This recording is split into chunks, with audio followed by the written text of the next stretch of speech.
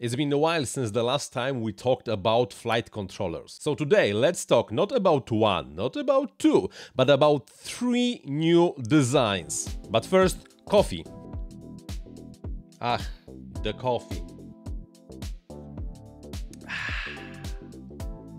So, let's go. Let's begin with this thing, which is called the Matek F405-WMN. By the way, the WMN stands for Wing New Model. And comparing to the previous generations of the Matek small flight controller, it solves most probably the biggest problem of them. It's no longer based on the F411. Instead, it has the full-blown STM F405 on board. And thanks to that and the fact that the USB-C connector is, like on the bigger Matek's flight controller, a separate board now, Matek was able to put quite a lot of the functionalities in here. We have barometer, we have OSD, we have 16 megabits flash memory for your flight black box locks, 5 serial ports, 3 analog to digital converter, 12, yes, exactly, 12 PWM outputs, so you can connect a lot of stuff to this thing, 2-pin I/O ports,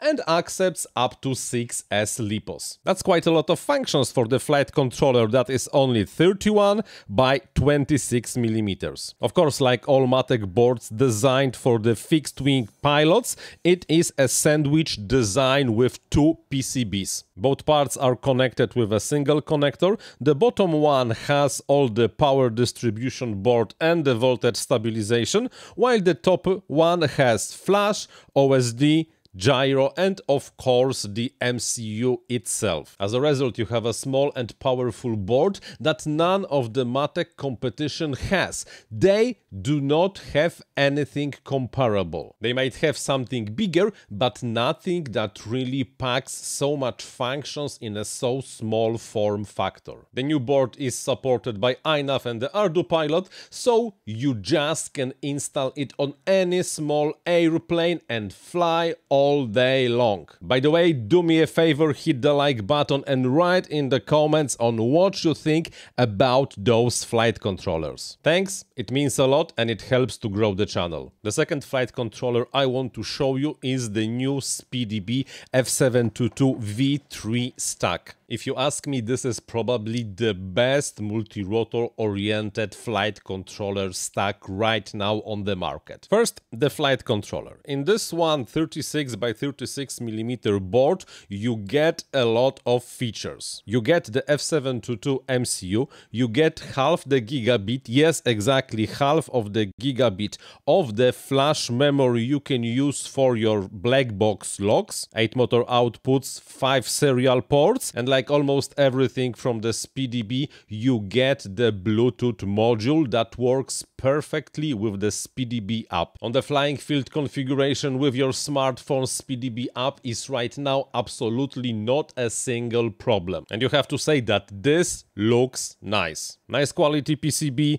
nice placement, 4 motors, on the wire for additional motors as the soldering pads, and you will build almost any kind of the multi-rotor drone with this flight controller, no problem. And on top of that, in one box you also get the 50 amp BL Heli 32 ESC with this nice little protector and the heatsink attached to the MOSFETs. So both the heat dissipation and the MOSFET protection problems should be solved just like that. As a result, you get something that delivers a lot of functionality and a lot of quality in the single package. Let's be honest, you would fly that, don't you? And finally, we come to this thing. It's the iFlight Blitz F7 Pro. When I got the flight controller, I had no idea that this is a flight controller, and after opening from the box, I was well assuming that this is some kind of the VTX. Why? All the electronics from the top